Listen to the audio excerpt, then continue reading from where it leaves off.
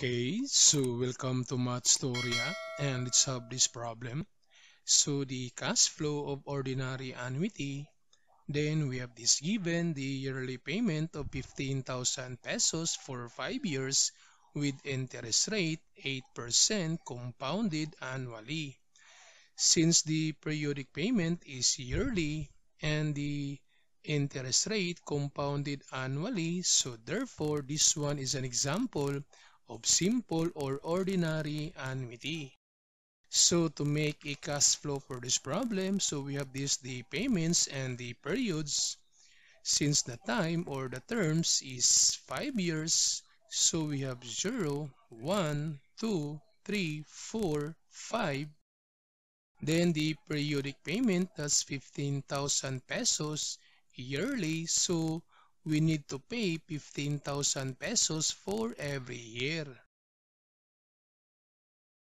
Then using the compound interest formula, that's the future value is equal to the periodic payment, quantity 1 plus J, that's the interest per period, and N, that's the number of periods, where N is equal to the compounding period times the time, and J, that's the rate over the compounding period.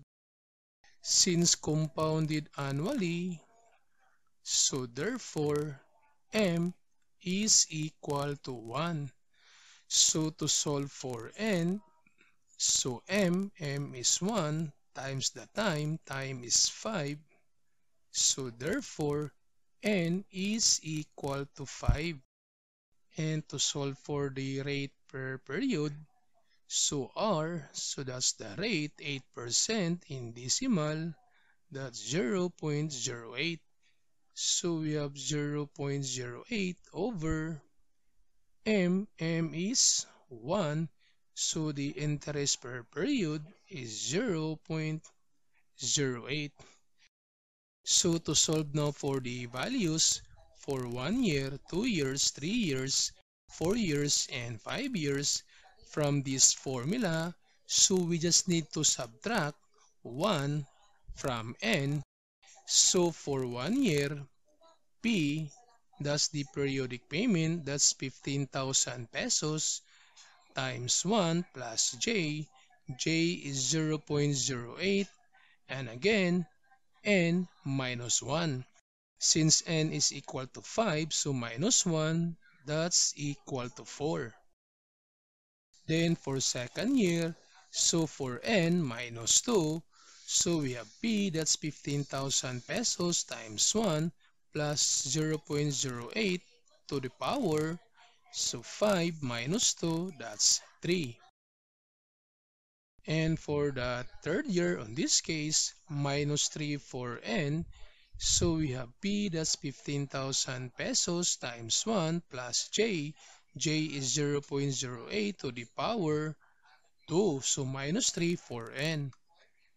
And for fourth year, so minus 4 for N, so that's 15,000 pesos times 1 plus 0.08 to the power 1.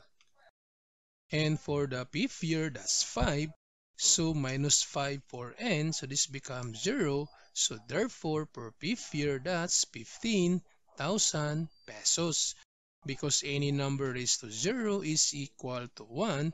So this becomes 1 plus 0.08 to the power 0.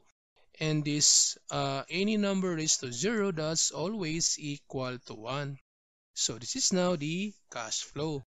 Then to find the future value, we just need to simplify these equations. So for year 1, we have this 15,000 pesos times this combine these two numbers, 1.08, then to the power positive 4 equals, so that's 20,407.33. So this one is 20,407.33. Then for second year, so we have this 15,000 pesos times 1.08, then to the power 3 equals, so that's 18,895.68. So 18,895.68 for year 3. So this 15,000 pesos times 1.08 10 to the power 2 equals, so that's 17,496.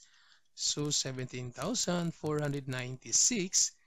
And for year 4, so we have this 15,000 pesos times this 1.08. So to the power 1 or simply 1.08 equals, so that's 16,200. So this one is 16,200. Then this 15,000. So to find out the future value, so we just need to add all these numbers.